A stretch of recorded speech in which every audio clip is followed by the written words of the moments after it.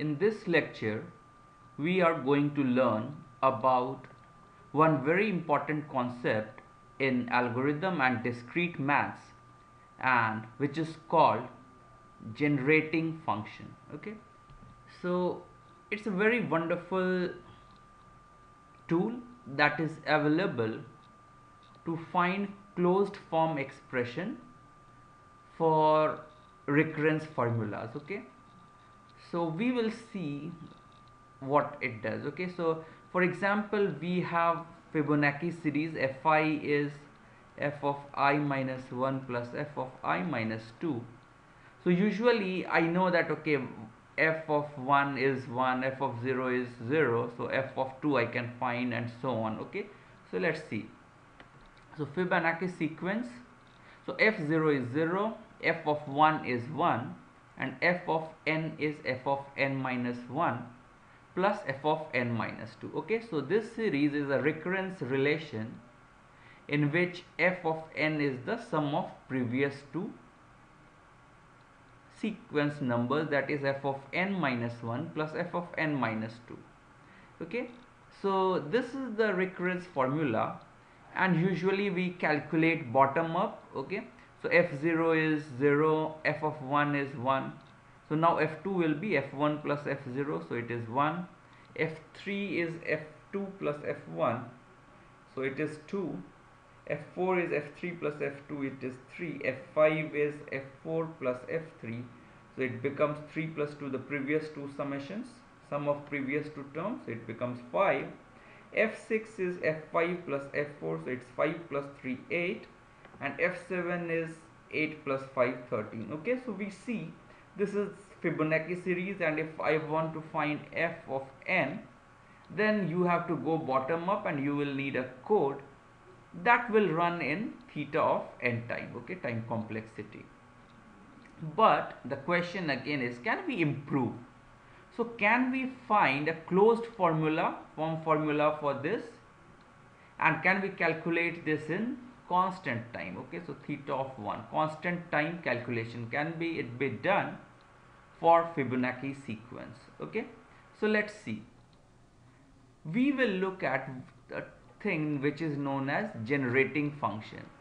So generating function is given here. So it's a concept where what we do, we make a sequence, we convert a sequence into a function. Okay, a mathematical function or polynomial, okay, of infinite degree. So what we do, f of z is I is summation I is equal to 0 to infinity f of I z to the power of I. So it basically, each of the z to the power of I, the coefficient of z to the power of I is fi, which is the ith Fibonacci term.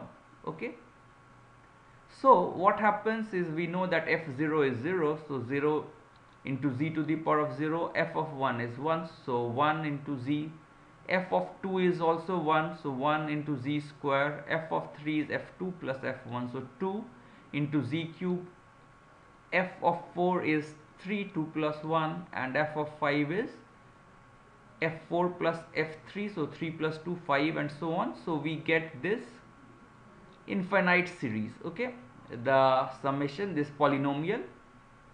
And now what happens is that we try to manipulate this. Okay, in this open, like it's going till infinity, can we make it kind of recursion? Can we use the recursion that is present in Fibonacci series? So f of z is f1 0 z to the power of 0 plus 1 into z to the power of 1, and then I can sum again I is equal to 2 to infinity fi z to the power of I. Okay, so now what happens is, this term is 0, so there is z, and I is equal to 2 to infinity. Now what I do, fi is f of I minus 1 plus f of I minus 2. So I expand this fi to be fi minus 1 plus fi minus 2, and then z to the power of I is there. So now this becomes z plus, I separate these terms, so I is equal to 2 to infinity summation f of I minus 1 z to the power of I, and there is another term f of I minus 2 z to the power of I. Okay, so what we can do here is, now I take z outside, so it becomes I is equal to 2 to infinity summation f of I minus 1 z to the power of I minus 1. Okay, now the coefficient and the power of z are the same. Here also, to make this true, I take z square out, so it becomes f of I minus 2 into z to the power of I minus 2. Okay, so this is written, and now if you observe this, so this is nothing but f of z. This is nothing but f of z. So now f of z is z plus z into f of z plus z square into f of z. So separating f of z out, so f z 1 minus z square is equal to z. So f of z you will get as z by 1 minus z square. So now you will say that, okay, after so much of manipulation, what we get? So we get an expression, an algebraic expression for f of z.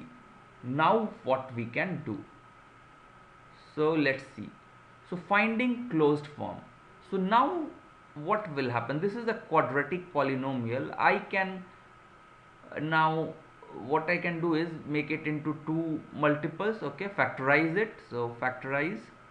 So 1 minus alpha 1 z, 1 minus alpha 2 z. I can do this, where alpha 1 is 1 by 2, 1 plus root 5, alpha 2 is 1 by 2, 1 minus root 5. Okay, so now I can factorize this 1 minus z square. So by partial fractions, now z by 1 minus z square will be sum a1 constant by 1 minus alpha 1 z plus a2 by 1 minus alpha 2 z. Okay, so here a1 will, if you try to find these two, it will be a1 is 1 by root 5, a2 is minus 1 by root 5. So now you will have z by 1 minus z square is of this form. Now based on your infinite geometric series, 1 by 1 minus alpha 1 z is 1 plus alpha 1 z plus alpha 1 square z square plus 1 by alpha 1 cube z cube till infinity. Similarly for 1 minus alpha 2 z, you infinite expansion into infinite series. Now f of z is 1 by root 5, 1 minus 1 plus alpha 1. I subtract these two. Okay, so alpha 1 minus alpha 2 z, alpha 1 square minus alpha 2 square z square, alpha 1 whole cube minus alpha 2 whole cube z cube.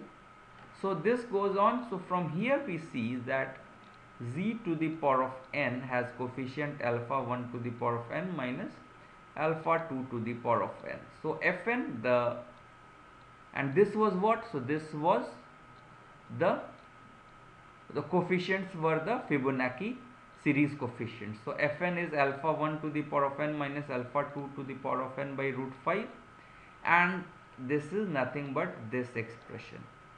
And as we saw that because by the recurrence, all these must be natural numbers, isn't it? Because sum of natural numbers is natural number. So even this such rational numbers, when you add them, it will come out to, and divided by root 5, this comes out to be an integer or natural number. So this finds for us the